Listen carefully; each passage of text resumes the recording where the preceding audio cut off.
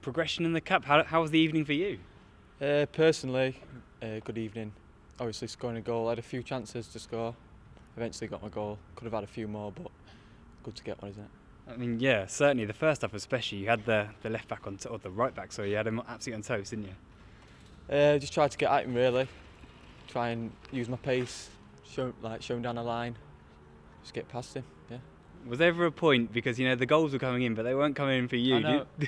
I felt like I was just trying to get myself in the right positions, kept running in there, and I eventually got my goal, so good night really. That was it, 5-6 minutes of time, wasn't it? And finally you got your goal. Yeah. Talk us through your goal then. Well, it's just gone out on the right to George, I think it was, and he's played it in. Someone's had a shot and he's deflected out, I'm just in the right place, smashed it home. Yeah, and you've got, how many have you got this season? Must be about 10 or something. Yeah, 9 goals I've got so far. Is that kind of happy? Are you happy with that, or are you still looking for more? It's not a bad return, but I think I could have got a few more really. I've missed a few chances, but if I keep getting the right positions through the season, I should get a hatful really.